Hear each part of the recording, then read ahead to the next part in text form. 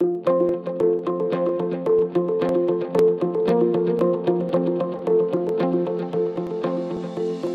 at DatacenterDynamics 2015, where Schneider Electric has just announced its new micro data center products and solutions. Kevin, can you tell us what sort of edge computing applications are driving this need for micro data centers? Yeah, and I think it's a very interesting time because we really believe micro data centers is very much emerging. It's at the beginning of a trend.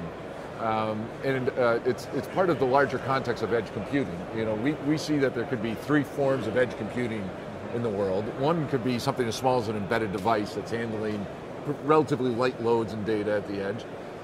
There's going to be other solutions where what we call a regional data center that's going to look and feel a lot like a regular data center we have today, but it's going to be closer to a fiber loop that's close to the edge of where the compute's happening. But we see some customers coming to us with this emerging need, and the micro data center is the solution that we think meets many of those needs, where they have a specific application that they're trying to run. The compute that they need is going to fit within one rack or maybe a few racks. And they want a very specific solution that's going to be optimized for the application and the IT that they're deploying, and they're going to want to be able to deploy that very easily and have all the security and everything built in. And so that's really what we've been announcing today, is trying to get some different solutions to help meet that need. Some of these can be look like a piece of office furniture that you could be standing to and you wouldn't even know a data center was running in that. Some of them are very industrialized type solutions that are designed to go outside or in any rugged environment.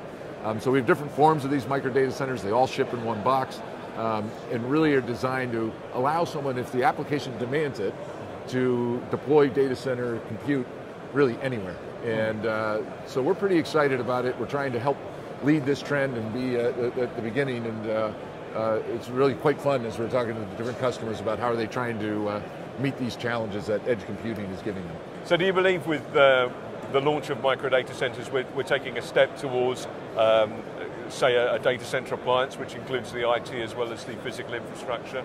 Yeah, I think it is. You know, in many ways, you know, a micro data center and some of the things that we're talking about are an extension of a trend that's been happening in the IT industry of, call it converged IT, hyper-converged, whatever term you want to use, where there's a combination of the storage, the networking, and the compute, all coming into one box, but they're also generally designed to run one application. When the customer deploys that, they have an application that they want and they deploy a converged solution for that.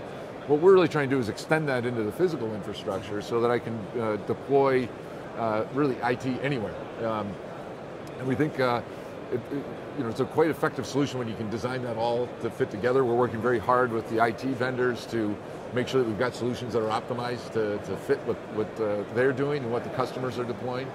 And at the end of the day, it's going to be quite interesting because I believe you're going to see customers where they're in certain applications where they need compute close.